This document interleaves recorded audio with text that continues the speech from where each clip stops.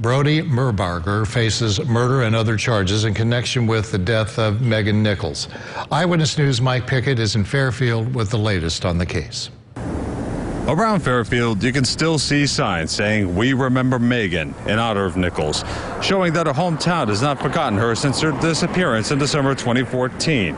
6 years later, the man both Wayne County and federal authorities say is responsible for her disappearance and her death is now in custody. A Wayne County grand jury indicted Murbarger in late September for first-degree murder, concealment of a homicidal death, and home invasion.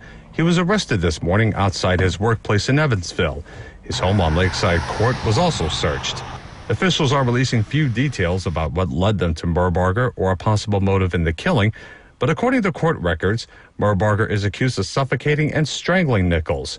He's also accused of burying her body in a remote part of Wayne County, which was later discovered in December of 2017.